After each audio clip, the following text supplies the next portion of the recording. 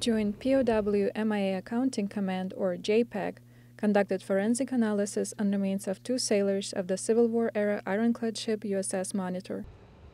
When the gun turret was raised, there were remains of 2 sailors in there, and the other 14 of the 16 missing have never been found. What we actually can tell from this individual is this is somebody who was in his 30s, could be 30 to 40 years old.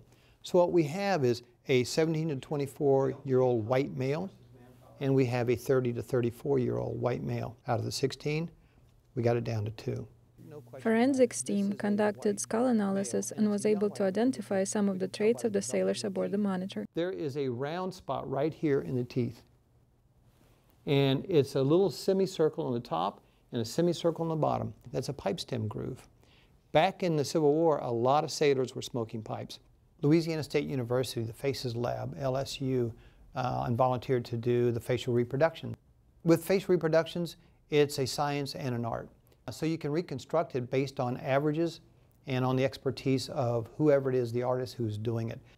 We have gone back and looked at many, many photographs of the Monitor sailors sitting out on the deck and things like that. Hopefully we'll find out someday when we actually identify these individuals. If we get photographs of them, that would be so cool to do and make the comparison. Sailors' remains are scheduled to be interred at Arlington National Cemetery on March 8, 2013. Reporting from Joint Base Pearl Harbor Hickam, I am Petty Officer Diana Quinlan.